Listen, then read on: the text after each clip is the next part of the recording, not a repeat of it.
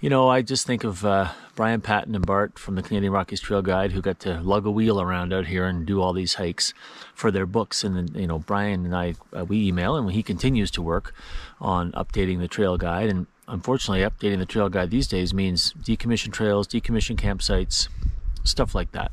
I made Evelyn plan the trip. She wanted to do the North Boundary, and I made her plan the entire trip, and she put sticky notes on the map to remind her what the Canadian Rockies Trail Guide said.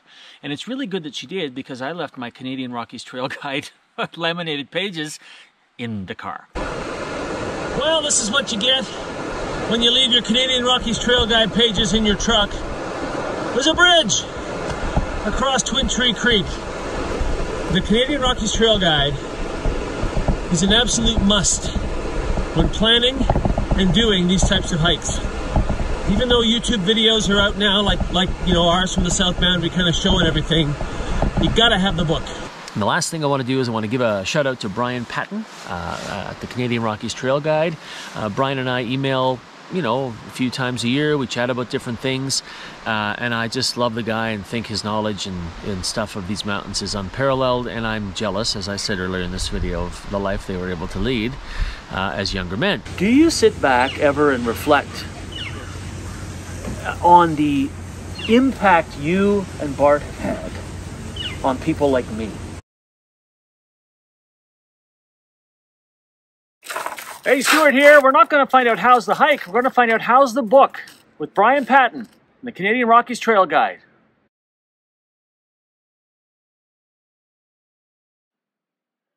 The Canadian Rockies Trail Guide. I call it the Bible of backpacking, and without it, I likely never would have ventured into some of the backcountry areas I've explored. In fact, the Canadian Rockies Trail Guide has been part of my world since my first edition in 1991. Over the years, Brian and I have struck up a virtual friendship, discussing everything from trail conditions, mileages, markers, and life in general. So what a thrill. A thrill for me to finally meet him in person and sit down for an hour-long chat near his home in BC. It was even more of a thrill after the interview to receive a surprise gift of a signed copy of the latest edition, and then to discover my name in the acknowledgments. Oh, thrilled indeed. Thank you, Bart. Thank you, Brian. Your book has opened up backcountry wonders to generations of backpackers, cyclists, day hikers, trail runners, and adventurers worldwide. And our world is a better place because of it.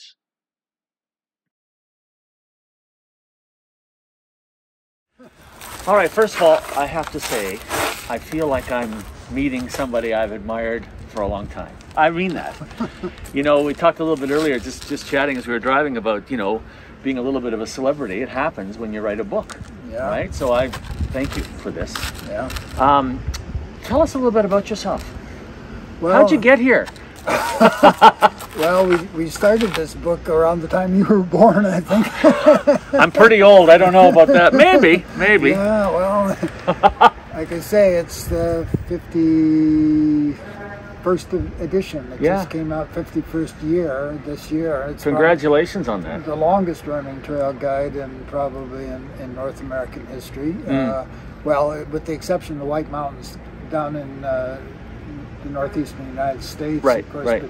The Appalachian Mountain Club has kept that alive. I'm thinking White Mountains. Is that New Hampshire? Yeah. White Mountain, and that's 115 years their trail guide has been going. I wonder if they've had as many changes as yours. Well, no, and under the same two authors, too. That's the other thing that has been unusual. Yeah. No, originally I started my hiking career when I was 18 years old and went up to Glacier Park, Montana, and was working in a hotel there, and we had one day off a week, and we got paid some ridiculously low salary in those days. Right. But we always went hiking, and that's where my hiking career started when I was 18, because that was what everybody did in Glacier Park. So was it a passion once you get out there? Oh, yeah. And with all of us, it was all the kids that were around in those days. It was really the only thing to do. Right. You know what? Right. No television. No iPhones. No radio. That's right. And then I eventually became a seasonal park ranger there in Glacier. And, that'd be great. Two summers of doing that, and that led to the Canadian Rockies, because I suddenly realized that the Glacier National Park in Montana was really the southern end of the Canadian Rockies. Right. And Banff became I'd been to Banff as a kid, a teenager with my parents, and I just decided I wanted to move here, and so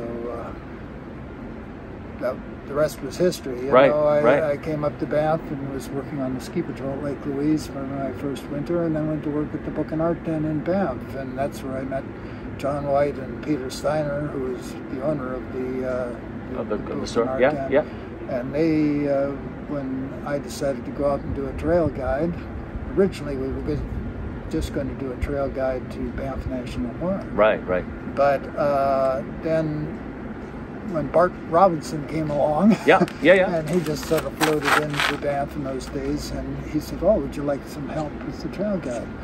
And again, my brain started turning over, and I figured, well, we could actually do a trail guide for all the mountain parks, and including a few of the trails in Assiniboine and Mount Robson as well. Right, which are in the book. But so let's just stop there for a second. Let me ask you. So the germination of doing a trail guide, how did that come into your mind? Well, trail guides were becoming popular, especially the comprehensive. Not comprehensive. Ours was one of the few comprehensive guides, but. Down in the United States, for example, there were things like Wilderness Press in 1966. They published the first guide to the Sierras down in California. Yeah. And the Mountaineers started their publication program in Washington State, and that was in the late 60s as well. So it was pretty obvious. And then there was a guy named Jim Thorsell who was doing studies for Parks Canada in those days. And Jim, who became a friend almost immediately when I came to Banff,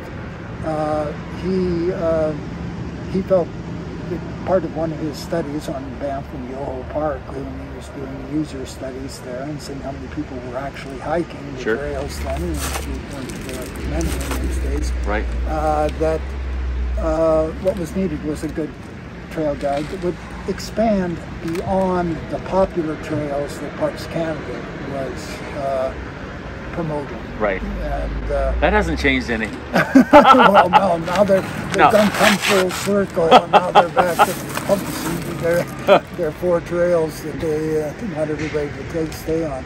But at any rate, the idea was that if we did a comprehensive guide, we could possibly spread out the use and get people to be hiking in areas that weren't always just Lake Louise or Tunnel Mountain, like that. Yeah.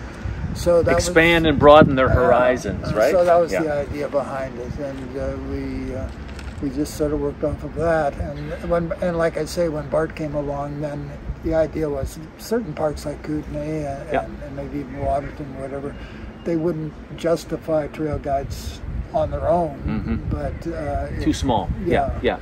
So and people come to the Canadian Rockies. They don't look at just Banff National Park. They look at Jasper, they look at Kootenay, and they look at Yoho. Well, they all run together. They're essentially one park. Right. And so is this the first edition? That's the first edition. Look at that. So how long did this take to get to this form? One summer. What? Holy mackerel! Really?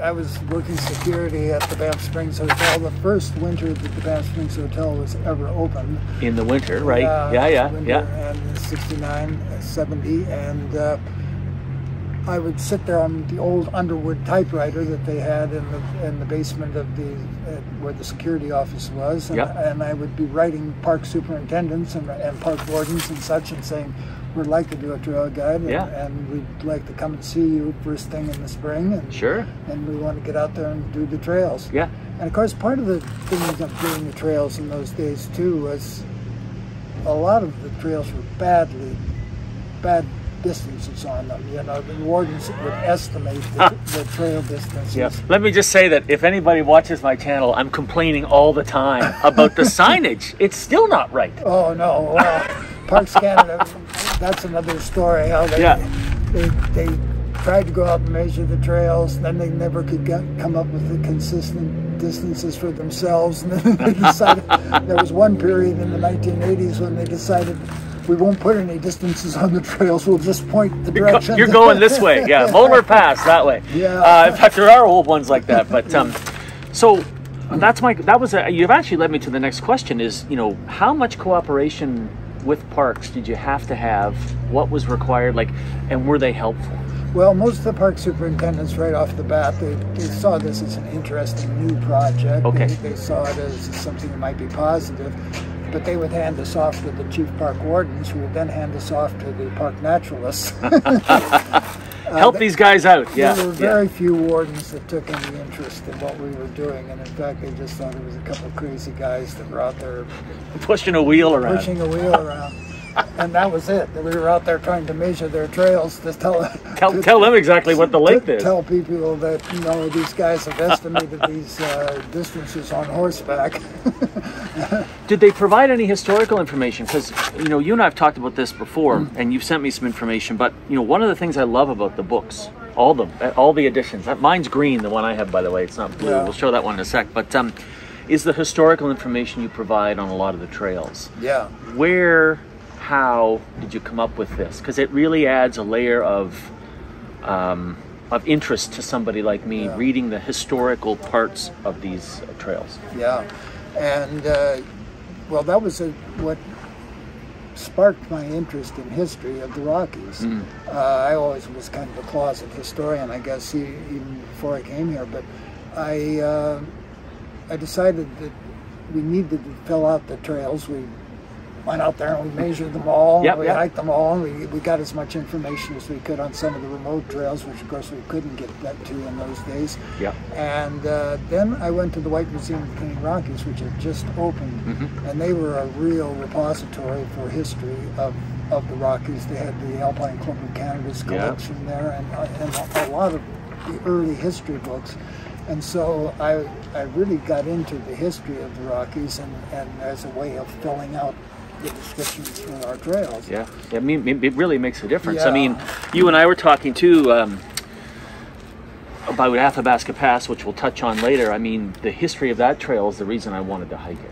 Do you know what I mean? And the history of that trail is only known to me because I've read it in your book. and that was it. That was what really interested me. Who were the first white folks to see this, exactly, and the first to describe these trails.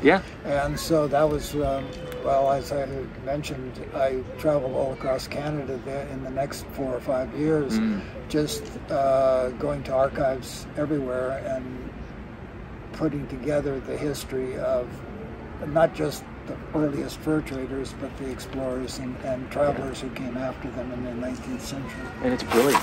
I mean, so the last question there, I mean, did you get that information before you went out, or did you go out, see the trails, and come back, and as you're putting the book together, added that in? The winter after we did our initial trail work, then we got the background that we needed, because you describe a trail, but you needed something of interest. As the years passed, we got more and more left, right turn directions in there, and the history started to wane a bit. And also natural history. I had a background in natural history and forestry and geology, and so I would try to stick a lot of notes in about that as well. But it was just a way of filling these things out so that it gave people more interest and more reason to be there than just... Well, I mean, it adds layers of meaning to the trip.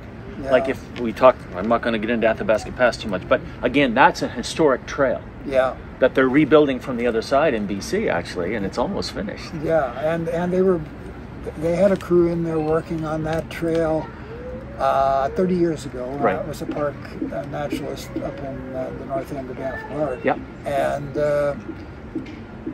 they were doing a lot of work, and in fact I was invited by one of the guys there was a couple Austrians who wanted to do the entire trip, and they had lots of money, and so I was invited to go along with them to hike the trail, and then they were going to have a float plane come in the Wood River and pick us up. Nice! Well, that's very civilized. Unfortunately, I was working for Bart Canada, and so I couldn't break away that much to do it. But so that I often think of too the South Boundary Trail, which I know you've done, and the Southwest Cairn, which has a lot of history behind it, and the Southwest family, the the Earl of South Esk, or the Earl of South Esk, and now his great grandkids came and climbed that peak a few years ago. Fantastic. To go up and visit the cairn, which he built this huge cairn on top of. Oh, I know. When Evelyn and I were out there doing the whole trail, I couldn't see the cairn because it was raining. Yeah. But then when I went out and did another hike when I got snowed on, after the snow everything had cleared, I finally got to see the cairn. I'll flash it up now. But imagine going up there and building this thing, just for fun, right? I mean, let's go up and put a cairn on top of this. It's pretty crazy. Yeah. So, did you ever go out, and this just popped into my head here, did you ever go out and hike and not work on the book? No. Well, no, we did actually. One of the things we did right after we became celebrities. Right. For sure. The book jumped right up on the bestseller list in southern Alberta. It was the only book that was ahead of it was P.R. Burton's The Last Spike. And that's a front page challenge little hint right there, actually. Yeah. And one of the people who helped us publish the book, John White, decided that the Banff Centre should be doing more to introduce people to the Canadian Rockies, where you came here to do arts programs and to do all sorts of different things, but you could be doing that anywhere in Canada. Right. You should learn about the environment that you're staying in during this summer session. And so we, for about 7 years, we had a course called Anatomy of the Canadian Rockies, in which we would do little lectures every day to the various students. Usually it was students in the things like pottery and photography, because the people that were involved in drama and opera and things like that, of course, didn't have as much time to spend. No. But then on weekends, we'd take people out hiking on Saturday, and we had a bus. And in fact, one case, we even had a boat that took us down Lake Minnewanka, so we could do Almer Lookout as a day trip. We came back. And so those trips were not. I didn't have my trail wheel with me, but but for the first 15 years and the first 3 editions of the Trail Guide, I estimate that I pushed the trail wheel almost everywhere I went. Any idea how many kilometers you've pushed that wheel? Yeah, I kept track of it, but I can't remember right now. If you send it to me, I'll flash it up on the screen, but it's probably in the tens and tens of thousands. Oh yeah, I was. We're not as active really as some of the people like yourself these days, because we went out and did things like the North Boundary Trail and the South Boundary Trail, and a few remote trips, and even a couple trails that don't exist anymore, like Moosehorn. Well, there's quite a list of those. They're we'll get to that. Every day. Yeah, exactly. But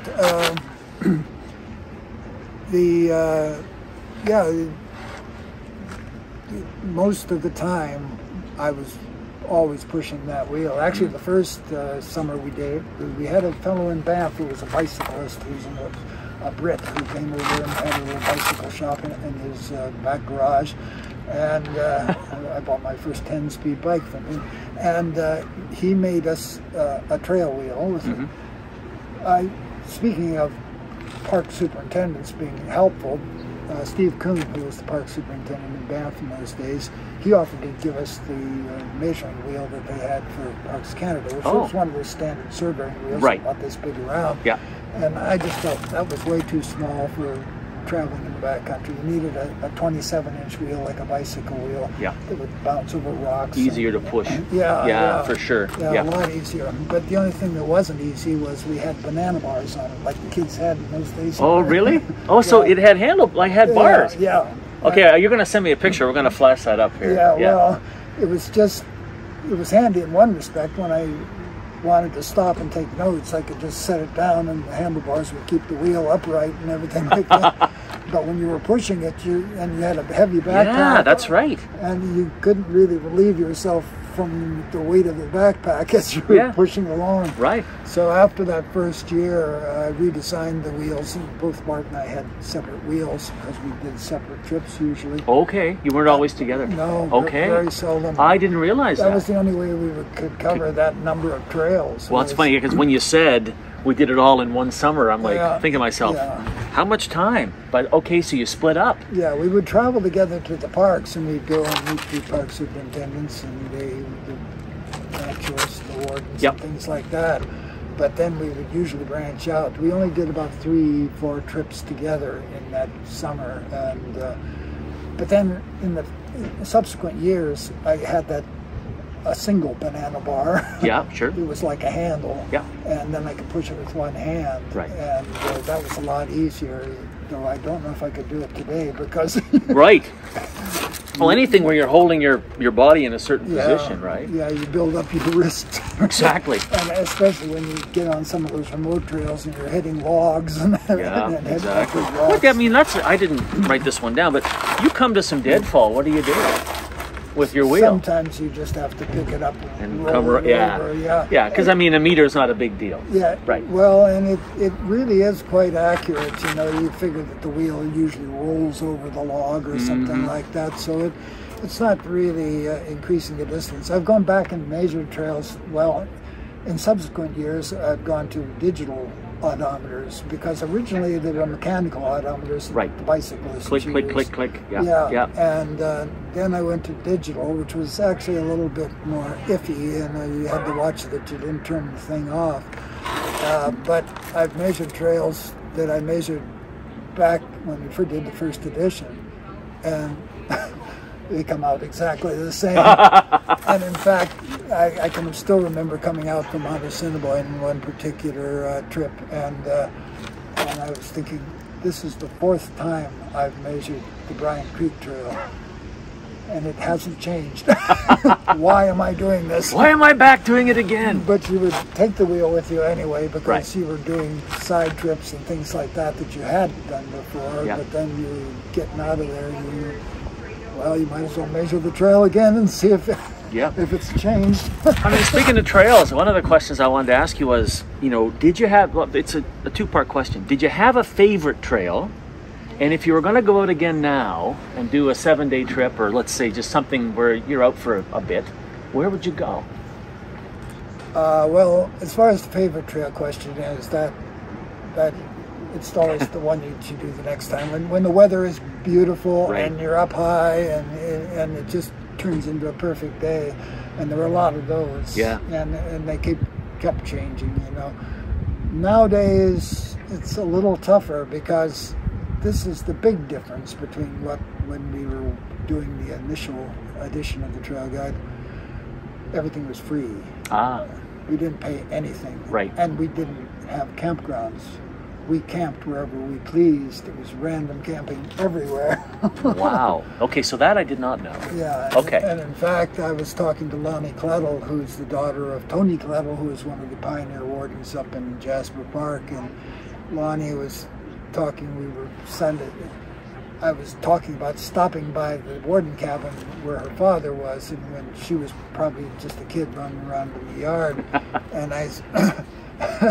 And she said that particular summer, her father was the first to decide that they needed designated campgrounds in the Tonquin Valley. Yes, they would have. Yeah, and because people were just camping wherever they pleased in there. And in fact, we did it that summer when we went in. The bugs were so horrendous. It's awful out there. Bugs. We got hit by the bugs. It was a beautiful weather, but we camped up high overlooking the valley, and then Bart had done it the summer before, so we didn't really need the distance. We were just going out and covering a lot of stuff in the subsequent summer that Bart had covered in 1970. Right. And so we just packed up in the morning and got out of there because the bugs were so bad. I can relate to that. Yeah, Tonquin's bad that way. I haven't been back since the early 90s because I just thought, well, it's now they're busy. And now they're closing the lodges in there too. That's right. Yeah, a lot of changes in the parks. Yeah. We'll get to that in a minute. Yeah. But listen, back to equipment. You mentioned your backpack. I'm thinking external frame, old school backpack when you started? Usually metal frames, things like the Jansports and everything. They were doing variations on the old Trapper Nelsons, with an external frame. Right. But pretty quick on, we went to internal frame, like the low. Yeah, when they came in, when they were. They came in that first decade. Well, backpacking really took off in the 1970s, and in the States as well as here. The book originally was published primarily for Canadians and for Americans, but then in subsequent years, why we start seeing people coming from all over the world. Absolutely. To hike here. But the core has always been, I think, southern Alberta and Calgary and places like that. That was where the book really had a big impact. Right. And well, people are so close. Yeah. Let's do this trail this weekend. You know, that kind of thing. And the thing that they had never had until 1971, when the book came out, was the accurate distances and measured with the trail wheel, but also photography. Our photographs were awful in this in this edition. Let's have a look. Well, I'll flash something up here. Well, Bart had. Oh, they're fine. That's not bad. Yeah. But what you realized is that people had never seen a lot of these locations. Exactly. They had the little printouts from Parks Canada, right? But no photographs. No. Were these taken in color at the time, or were they taken in black and white? They were taken in black and white. Okay. So I carried 2 heavy single lens reflex cameras with me because I was shooting color as well as black and white. Okay. Color for myself, more or less, but the black and white was going to be used in here. In more recent times, like after about the 3rd or 4th edition, we started using color slides and converting them to black and white. Right. It became easier. Yeah.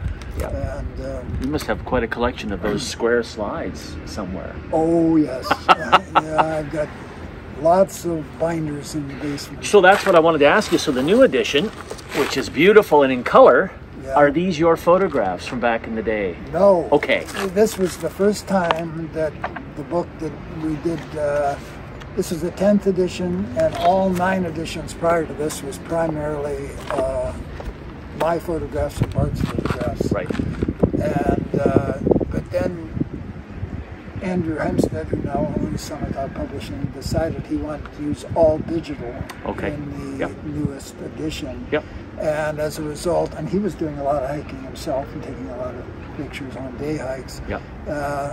Even though I had I probably had about a dozen decent digital photographs that could have been used on trails, but I just backed off, and we allowed the people who have been using the book for all these years to contribute. Yeah, and most of them nowadays, of course. In those days, we were very careful with the amount of pictures we took. You'd go on a long backpack and maybe a half a dozen pictures because slide film was not easy. Well, how did you manage the film? Like from freezing and stuff? Did you sleep with it? Oh, no. No? That wasn't the problem. Okay, No. Because I thought about that. I thought, gee, film is fragile. And we didn't hike in conditions like you're going to be facing this week.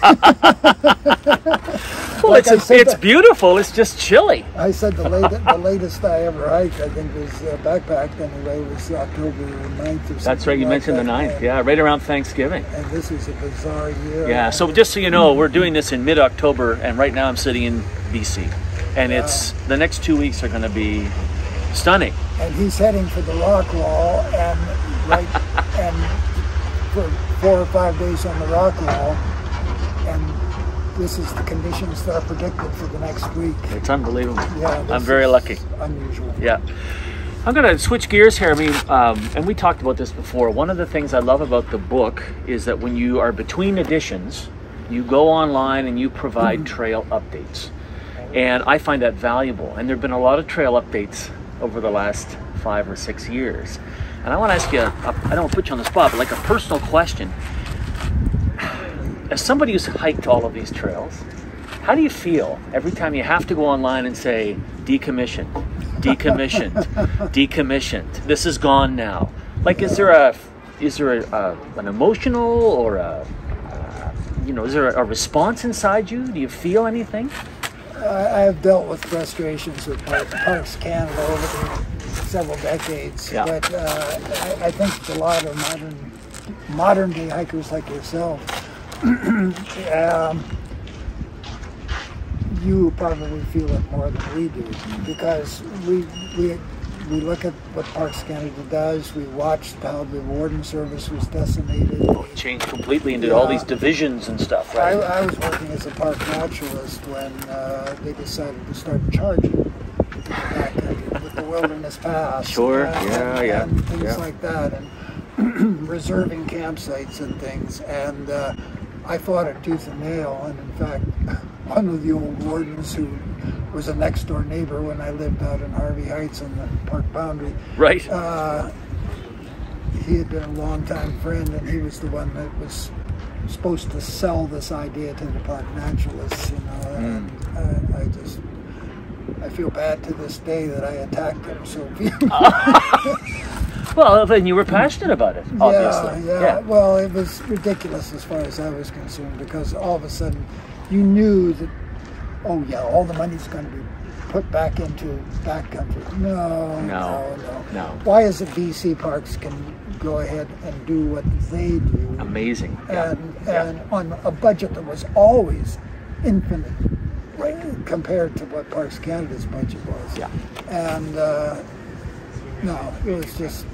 So it frustrated you? Yeah. It was frustrating that the general policies were there, you know, and the directions that they were going. You could see it coming when a new administration had come in and they decided, okay, well, this Parks Canada thing is a minor interest to us. So. Well, when I was out, on Ancient Wall with Jenny, and I sat down and did a little thing on the video about how I think I missed the boat. And you mentioned a minute ago about, the modern hikers or whatever, but I mean, I did miss the boat.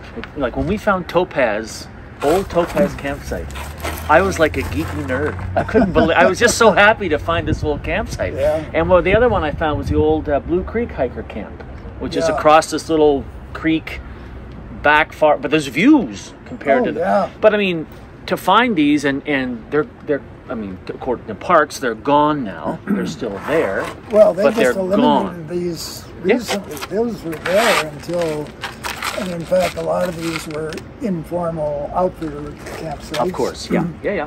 And in the early days, before we had to start reserving campsites and things like that, why, that's where you stayed, you know? Yeah. And even sometimes, like yourself, getting caught camping in front of the warden cabin.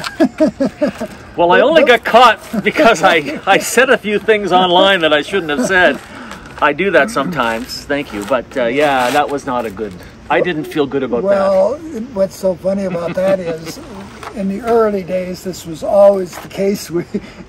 Well, there's an outhouse nearby. And that's right. There's an outhouse in a big open field. This is perfect. The wardens always put themselves in the best spot. The best places, the views. It's unreal. Yeah, exactly. And in fact, there's so many side stories here. One of them was, I just had a friend ask me about Larry's Camp. Yep. How did Larry's Camp get that name? And we discovered that it was Larry Gilmar, who was a park warden who was sent up there in fairly recent times to establish a campsite for hikers. And he ended up, and the joke was, Larry had sited the camp in just about the buggiest area he could find, because he obviously had no love for hikers. No love for the backpackers. There's not a lot of love still for the backpackers for some people, I mean, but anyway, no. So, you and I've talked in the past, via email, and I've said it on videos, that you have to have the book. I've always said that. YouTube videos do not replace this. But do you ever think back and wish or thought, it's too bad we couldn't have had some sort of video to accompany the book as a symbiotic kind of relationship, right? Well, that's actually occurred through videos like your own. For example, the one that you just posted this month. Yeah. On trying to get up to Athabasca Pass. Yeah. When we traveled there, the bridge over Simon Creek was there, and we barely took note of the creek as we zoomed across it. But all of a sudden, when I saw your videos taking in early September of what a raging torrent that creek is. It was unbelievable. And I just thought, I can see why Parks Canada is saying, don't try to ford this at any time of the year. Yeah. And you said that, you've actually said that when you did your trail updates, you said late September, if at all. Yeah. And I think the if at all is probably realistic. Well, maybe once the ice forms. Well, exactly. Like, okay, we'll walk across it. I don't think it's going to form for a while at the speed. No, but it's glacial fed and it was hot. Yeah. There's no rain event happening, right? It's a glacial-fed creek. That's what you learn when you're in the Flint Ranges in the spring. If there's a rainstorm, look out. The rivers and streams are going to come up. Yeah. Back in the main ranges, in August when the sun is out, that's when the streams come up because the glaciers are going to hit by then. And it was hot, really hot. Like Jasper was in the mid to high 20s. Yeah. You know, and those glaciers that feed Simon are all getting sun. They're getting sun all day. Yeah. The way they face, right? And big forest fires going when you were there. And, Chettaman had just started. Yeah. Yeah. If you look at forest fires too, we never used to have forest fires.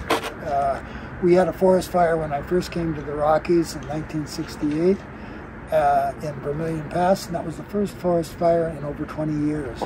First forest fire of any size. Now they are continuous, particularly in Kootenai Park. Oh, it's every summer. Yeah, every summer. Yeah. And smoke.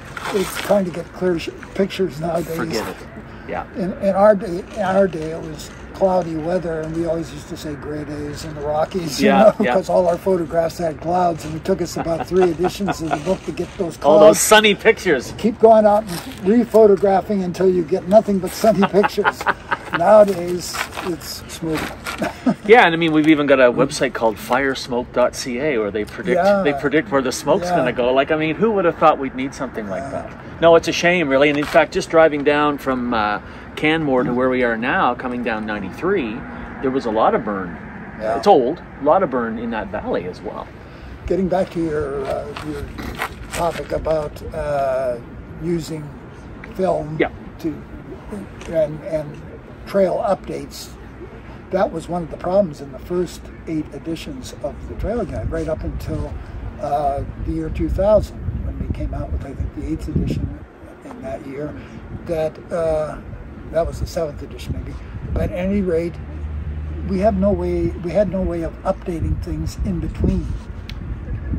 Right. You know, and if the book didn't really come out with a new edition for 5 or 6 years, things could change. And nowadays things change, instantaneously. Even our trail updates are old, yeah. But when you have the internet, once the internet became popular, around the time that Andrew Hempstead, our current publisher, bought Summer Thought, then we had that opportunity to sort of update things and be a little bit more fluid with how we got the information to people. Well, and I've actually counseled, we have some local trails in my home province, something, for example, called the Fundy Footpath. And I've actually said to them, look, between your map and book editions, you should do what the Canadian Rockies Trail Guide does and provide some updates when things change. They didn't want to do that. They thought it might hurt next edition sales. But I'm like, but no. I can't take the internet with me. I can take a book, but anyway, so it's a good thing. Yeah, and the same thing with paper maps. Our publisher has just purchased GemTrack maps. Great. He now owns that. He has for the last 30 years. They were the best in a lot of ways. In fact, I was hired by Parks Canada to do trail descriptions for the trailhead signs that you see, particularly in Banff National Park. Yeah. And they used GemTrack maps to illustrate those. Yeah. No, they're excellent. Oh, good. That means there might be a revival of those. Yeah. Great. And surprisingly, Andrew's really done a good job of keeping them up to date. He's doing an incredible amount of work because all those changes that occur now on an annual basis have to be incorporated. That's interesting because when I was on the North Boundary Trail, my pal Joey someone had given him an old map of Jasper National Park, and it was an older historic map, and there were trails in almost every valley. Yeah. Now, when Nat Geo, for example, when they update a map and a park closes a trail, they just erase it from the map. Yeah. But the track is still there. Yeah. So it'd be kind of neat if GemTrek, suggestion, had a historical trails map, even though they're decommissioned, so that guys like me could see where there used to be a trail, because it's still there. Well, that was the other thing. That was one of the big expenses when we started out doing the first edition of the Trail Guide. You need to purchase 1,000 to 50,000 maps for the entire. That's right. Yeah, exactly. And in those days, you didn't have full quadrants they were half quadrant maps, and you purchased each one as a half. Like, for example, Waterton, the eastern part, half of Waterton Park, was called Waterton Park. That was a 1 to 50,000 map. The western half of the park was called Sage Creek, and that was a totally separate map, but they fit together, and you got a coverage of Waterton Park. And it was before Parks Canada started publishing more maps of their own. In the 1980s, when they had the big centennial of parks, they published a number of big maps covering Jasper. And of course, a lot of people will say, well, why not just use digital maps on phones? Well, you can now. You can now, but what if your phone breaks? But they still don't have the coverage. You still don't get the scope of landscape that you get with a paper map. And I think that's one reason that paper maps may outlive books. I don't know. Well, I think they might. And the scale is a very important, that's an amazing point to make. When you look at that map, the scale is in front of you. Yeah. Right? I taught the girls how to read maps. I taught them how to look at a map and then look at the topography. Yeah. There's the valley, there's that wall. You're going to, but you can only see that perspective on a large piece of paper. Yeah. Right? And people are, according to what I hear on the internet, are having trouble with Gaia and things like that, where they're getting misled. And I know Andrew was very concerned that I was using, what is it, All Trails. Yes. I was using All Trails when we were doing the revision to this edition of the Trail Guide. And I don't take All Trails literally. It gives me a sense of where people are going, because in a lot of the day trips that we did many years ago, and not that many years ago, people were only going to a certain point. But now people are, especially in the high country, are creating their own trails just by thousands of people going beyond where we said the trail ended. And now these trails and things like All Trails show you trends. You know, you may not want to follow the routes that these people are recording and putting into All Trails, but you will see that they're going beyond where we used to go, and they're going specifically up to this area and coming back, or doing a loop. They're finding calls to crawl across here because it's a low point. Yeah. All that stuff. Yeah. I mean, I use the first app you mentioned on my iPhone, and I've never had problems because I know where I'm going. Yeah, exactly. Well, you use a variety of information. Exactly. That's right. And this is it. Don't take this as gospel, but use it as it's an assistant. Yeah. Really. Yeah. Let me switch gears because I'll wrap it up for you, but I'm over 50 now, in case anyone didn't know that. And I'm thinking of doing a part on my YouTube channel, a thing called Hiking Over 50. Yeah. Okay, for people that are getting older, we have different needs and requirements. Well, we're not, and we don't go the same distances that we used to do, right? Yeah. But when did you guys stop doing long trips? Like, how old were you, or are you still doing them? I mean, I don't want to assume that. I'm just like, when did you say, you know what, I've seen all this, I'm done, I'm going to sit in the house and Well, this is it. When you're doing it as you're living, well, it wasn't really a living, it was more of a hobby. But I haven't gone out for at least 20 years. Wow! For the record, I've invited you a couple of times. Yeah. Remember, we were trying to find the park boundary on the Rocky Pass. And 20 years takes me back to older than you are now. Oh! Okay, fair enough. Yeah. Well, I'm not quitting anytime soon, if the body cooperates. But it's just something. You have a few accidents. I've been very lucky. I fell out of a tree about 5 years ago and shattered. I've got 12 screws in my right knee now. But it hasn't really affected my hiking, except I think for backpacking, it would be to have the endurance to get up the next morning and take off. Well, the weight too, right? Yeah, you find that it stiffens up on you a little more, and so as a result, and also the mountain parks started to get to be old hat for me and a lot of people 20 years ago. Yeah. It was just at the point you had to pay. Right. I couldn't afford it anymore. Right. No, fair enough. Yeah. Yeah. And I couldn't afford, like, I don't know what it's going to cost you. I don't know, maybe you're outside of the reservation period to do the Rockwall Trail this week. Right. Oh, we already paid for it. Yeah. So that usually comes to around $90 a person. Yeah, I forget what I pay, but it's expensive, and because you have your reservation fee. Although if you do it the day before, they apparently don't charge that.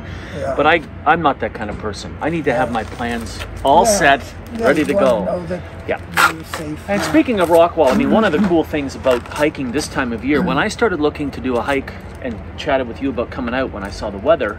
And of course, I own my own business and I own bakeries, and I had to be there for Thanksgiving Saturday, which is one of our busiest days of the year, or I would have been out the week before when it was even hotter. Yeah. But I like to have my plans. When I was looking online at the Parks Canada reservation system for this week, every single campsite in Banff and Kootenay National Park not one had a tent pad reserved. The entire national park in Banff backcountry was empty. Yeah. At least with reservations. I mean, but isn't that remarkable?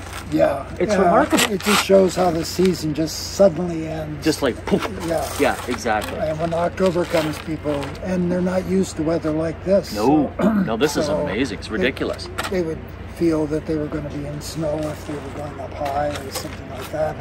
And there's none. Of course, there's a lot of problems with the reservation system right now. And this is reservations throughout park systems like BC Parks and everything, Kananaskis Country. People who have enough money reserve and then they don't use them. Right. Or, on the other hand, you have got your reserve site for the backcountry. You get there and all the sites are full. Which one of you is the person who is camping illegally? Can I see your permit, please? That stuff drives me crazy. I've met people on the trails in very remote areas where there's nowhere they could have just walked on. And I knew the day before I'm hiking that I have these campsites alone, and then I run into somebody. Well, they're not on the reservation system. No. And again, I don't personally care, but it does drive you nuts. Bart worked at the visitor center in Banff just recently, and over the last decade, and his supervisor realized what the problems were in the backcountry. But well, we don't have wardens anymore, so maybe we'll just have vigilantes. That's right. I'm not going to take that on, but I can understand why, because for those of us that follow the rules, it drives you crazy when people don't, because it's only going to end up hurting us down the road somehow, right? Really. So. And part of the problem is really you could afford to have a custodian at every campsite if you wanted to have them. Yeah. It used to be in the very old days that there were only a couple of wardens that were really good at this. The warden would go and visit popular campsites every night. Sure. And hi, how are you? Yeah. And just talk to people, not necessarily checking your permit. It was just to find out what people were doing. Of course, they didn't have permits. Right. No. Right. Well, I met a warden at the hike we mentioned earlier, where I got in a little bit of hot water, and you know what? Rightly so. I broke a rule. Fair enough. Speaking of rule breaking, right? Yeah. I didn't know I was breaking a rule, and I've addressed that already on video. I really didn't. I thought I had permission to do what I needed to do. Fair enough. But I met a warden that night. He had been the warden, district chief warden at Willow Creek, and we talked about this type of warden and backpacker interaction. He used to do it himself. Yeah. He talked to them about the area, little education. Yeah. It's nice, I think. It's a nice way to interact. So now the way they interact, they watch videos. Exactly. They're not in the backcountry. And then we get in trouble for posting a video. Yeah, well, but that's how they can patrol. Because the average park employee who wears park uniform, which a lot of people think is a warden, they are not. And they're not allowed, by the union itself has decided that they shall not try to enforce any Parks Canada rules. Right. So as a result, they're a trail crew, or they're back there studying fish or something like that. Yeah. But they're not real wardens. they don't have guns on their hips, if they don't have flak jackets, they're not a real warden. Yeah. So the first time I saw a warden in a flak jacket was at Fundy National Park in my province, my home province, and I'm looking at these guys going, what do they think's going to happen out here? Like, it was a bit shocking to me to see a flak jacket. Now, the sidearm, okay, but the bulletproof vest, you're a park warden, but they're law enforcement now. So that last question, and then I'll wrap it up. But what did you think when the Park Service took the wardens and split them up into all these different divisions? Like, you've got your law enforcement, you've got fire wardens, you've got conservation officers, you've got all these different... One guy used to do most of the work. Yeah. And now it's split up. Well, it's a funny thing. One of the good wardens that we met in the early years in the 1970s was Billy Bloom, was his name. And Billy said, you know, Brian, what killed the warden service? And I was going, 1970s, is the warden service dead? That's right. What do you mean, it's dead? He said the union. Ah. And in Billy's day, when he started in 1955, each warden had a district, and they lived in it year-round. Oh! In fact, I knew one warden who was up on Blue Creek in north end of Jasper, and he was up there with his family, his wife and children. At that warden cabin at Blue Creek? And the it's little. Park superintendent gave him permission to shoot elk if he needed food. And this was not that long ago. Wow, that's amazing to me. What a life that would. I mean, listen, I do it for a year, but the winter would be. And Billy Vroom was one of the first to use cross-country skis to get into his cabin in the wintertime.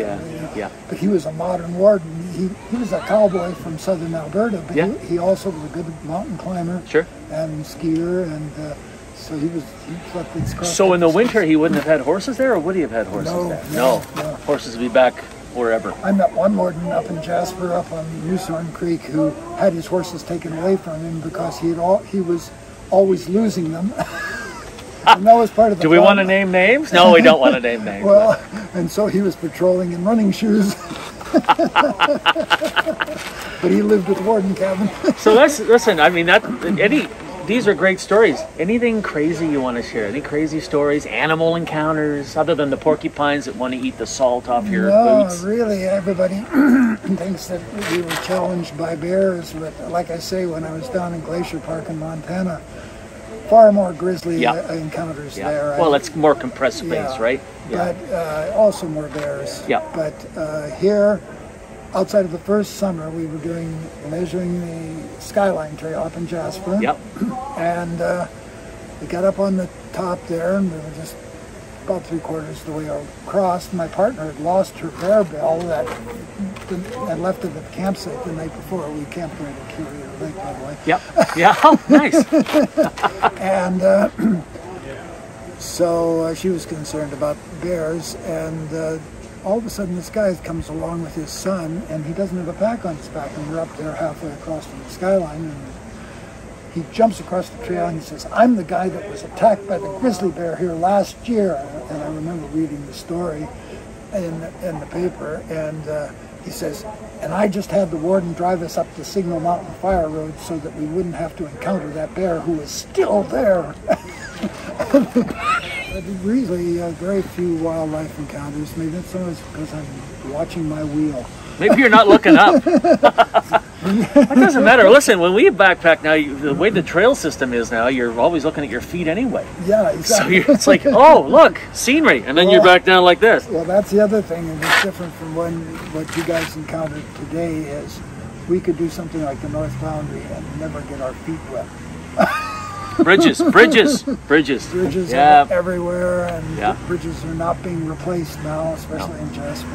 How do you feel about that? I mean, I asked you earlier about the decommissioned trails every time you got to put one on the website, but we touched on this earlier, and I don't want to ask the question again, but I mean, this has been your life. This is a huge part of your life, and do you ever sit back? Well, that's a two-part question. Let me ask the first one. Do you ever sit back and think about that? Like, what will this guide look like in 20 years, let's say, right? I mean, what's going to be left except the big popular trails? Yeah, I would say that the backpackers like yourself are the ones that use the book the most now. Yeah. there are so many sources for day trips now. You just go on Pinterest and you'll find 500 people writing with beautiful photographs about the best day hikes in Banff Park, the best day hikes there. People are getting their information on that type of hiking a lot more. When we started out, everybody was interested in day hikes, and the backpacking wasn't that big a thing. Right. But now the book, well, for one reason, the Trail Guide in 1980 sold around 13,000 copies in 1 year. Today, it's down to less than 2,000, and it generally is because people are getting their information from other sources. Yeah, but again, as I said earlier, and I've said it in videos, this is not YouTube is not a replacement for this book. There's too much information in here that nobody on YouTube could ever share, or nobody on Pinterest could ever share. Like the details that we talked about earlier. And if you're really going to hike some of these remote trails, honestly, you want details. This isn't Skyline if you're doing the North Boundary. Like, I mean, really, it's not. You need the details. We've got a gal here in town who runs a trail running shop. Yep. And the Trail Guide has never sold well there. And in fact, I tried it 1 year and it didn't sell very well at all. But I was going to take a copy down to the present owner and just tell her, keep this on as a reference, because to my mind, this is a great guidebook for trail runners. If you want to go into Lake O'Hara, how do you get to Lake O'Hara? Right. A trail runner could go up that fire road, and then trail runners don't run all the time. No, they can't. They're fast hikers. And you could do the Opaven Plateau and be back down, and in fact, I did that back in the 70s and 80s. Yeah. We got into running. And oh, did you? Oh, yeah. But I was always carrying a lot of camera equipment too, and oftentimes with a bicycle wheel. But yeah, if I would just wanted to go in and get a photograph, say like I did Numa Pass to Floor Lake. Yep. We did that as a half-day hike and ended up jogging all the way out because we had running shoes on. Fantastic. Yeah. But this is the way I think people could use it, especially with our trail distance outlines that are in the book. Yeah. They can have a good reference as to how far they're going, and they can get up there and back in a day. Well, this is happening on Berg Lake. It is now, Until Berg Lake got wiped out a couple of years ago, and it's closed now. It is, People were going, and they could bicycle up to Kinney Lake Campground. They could bike there and then day hike it because they couldn't get reservations and any of the campsites. The reservations are gone in a millisecond when they open up in the spring. Yeah. And so people are day hiking. Well, I worked up in Robson for a while, and one summer, and I think the campground curator was the only person who tried to day hike to Berg Lake and back because she only had 1 day off. That's a big hike. Nowadays, that's quite common. And now with electric bikes, people are using electric bikes. And Take me up the hill. Parks haven't quite figured out how to deal with these different modes of transport that people are using. Right. Even though bicycles were always considered to be okay on certain trails. True, yep. Now with electric bikes, I don't know. Interesting. And certainly would raise the risk of an animal encounter. Oh, yeah. I would think. I biked up to Kinney Lake and beyond once, way back when, at least 30 years ago, when mountain bikes first came out. And I always hated it because I would come up behind hikers and they were always startled. Always. Even if you slowed down so that you were just going to try to get by them, all of a sudden they look around over their shoulder and there's a bike. It's happened to me. Yeah. So you imagine coming up on an animal that way. Yeah. I mean, that's a trouble. A lot of it's the bikers that tend to have more problems most of the time with bears than the backpackers. When I was working up in the north end of the park, there were a couple well-known grizzly bears in the Bow Lake Meadows there, and one of them was called Blondie and the other was called Dagwood. And one day I was sitting there watching Blondie off, and I had my van, I was in my van, and I was watching her out in the meadows, and the cyclist came along. And all of a sudden Blondie thought, that'd be fun to chase a cyclist. Yes, let's chase that. Yeah, something that's just moving. They're not going to take the biker off usually, but usually. Let's hope not. I've had a couple of cases that I know about where the bicycles were taken down by grizzly bears. Yeah. But in this particular case, being out on a road or anything like that, and the bear was just hoofing it down the road right after the cyclist who was going crazy.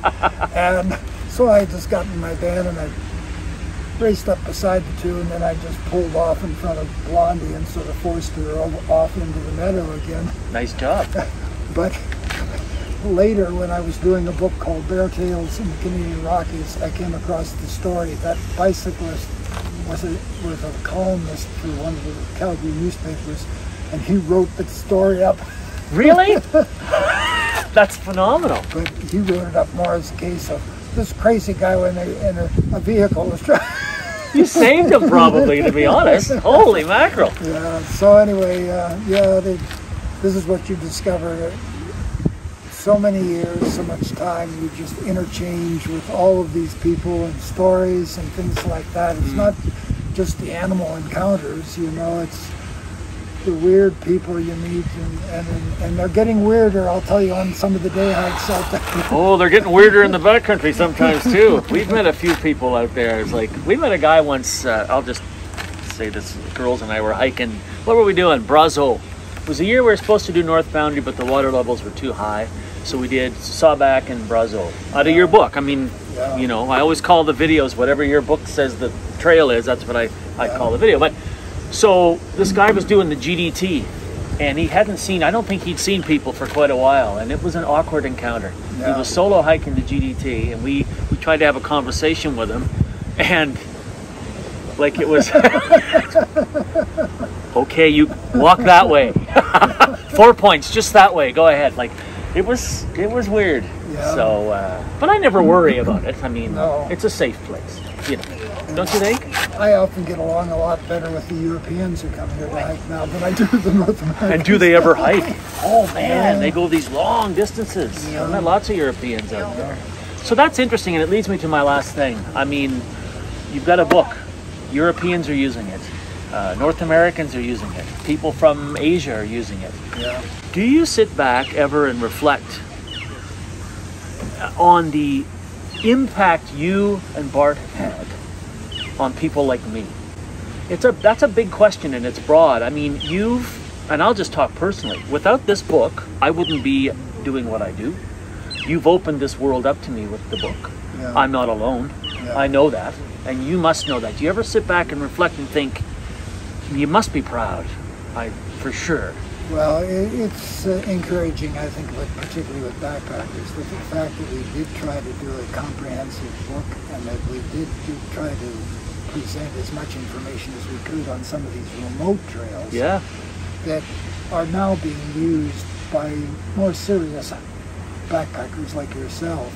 The book is not a source of information for the average day hiker anymore, like it was at the beginning. But it's now, I don't know, all of my virtual friends like yourself are in their mid-50s. Yeah. What happens after that? I don't know. I better get to work on that series, Hiking Over 50, but just to help out. How many more years do you have? And for like I say, the other 50-something-year-old people that I know.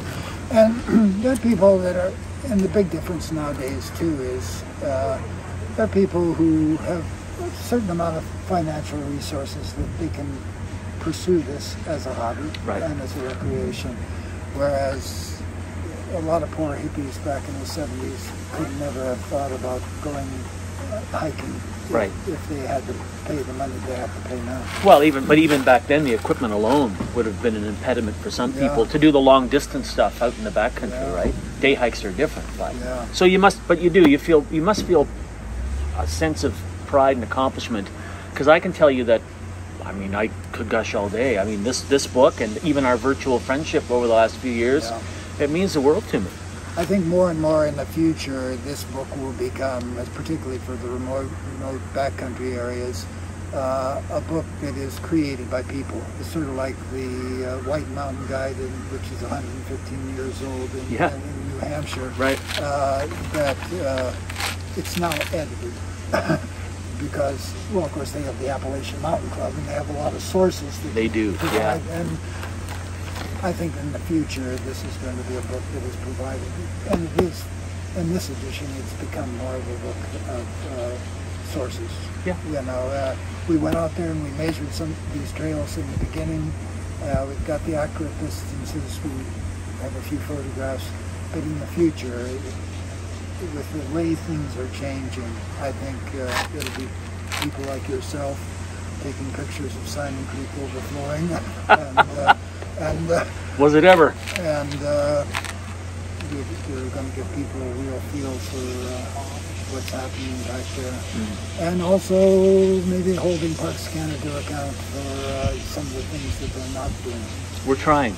Yeah. I mean, just to say, to put the dot on that I, I mean, I have a problem as just a Canadian guy paying taxes and paying my user fees that I can't get to a National Historic Site at the top of Athabasca Pass. There's a plaque there. Like, yeah. That's an historic monument that I should have access to. Yeah. And because one bridge has no plans to be replaced, yeah, it's a real shame. Your battery's running out? Yeah, that battery just ran out. This battery's still going. We'll finish up on the iPhone. So, yeah. Anyway, Brian, thank you very much. Thanks. A real pleasure. You're a hero of mine for doing this book. Well, we could go on for days. We could go on for days. Who wants part 2?